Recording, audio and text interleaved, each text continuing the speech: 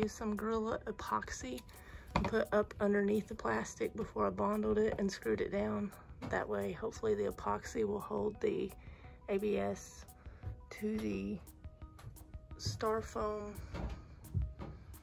kind of fiberglass stuff underneath. We'll see how it goes. Apparently you can't order a lot of this ABS stuff anymore, so it's just trying to fix it for camping.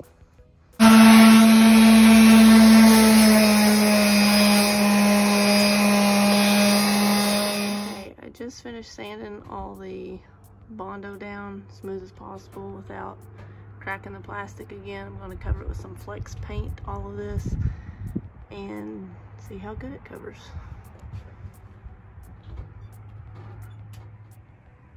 Okay, so far here's the side I've done. Haven't done the edges over there, and still have to do paint this end.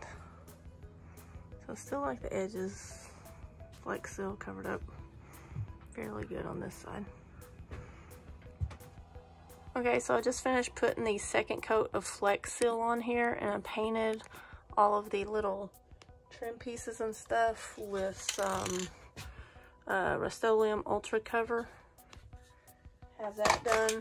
The Flex Seal worked out good. The beginning of the video, you probably seen where I had to Bondo pieces because this ABS plastic was cracked and falling down. So I put some Gorilla Glue epoxy on the underside of it and took small screws and made sure that the epoxy was on the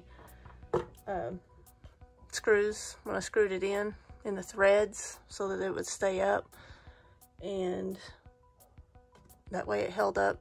Set the epoxy in place. After it was all set, put a coat of Flex Seal on, which that stuff was hard to roll. I was using a smooth roller at the first time. After that, I decided to use the thicker one, and it worked out perfect. It kind of textured it a little bit, covered up more of the flaws on this. I knew the cracks would still show, but they're not that bad. I mean, can't tell. It looks much better than it was for sure, especially for just going camping and stuff. I wanted it neat, but it's about as neat, I believe, as we're going to get it, and hopefully it all holds up.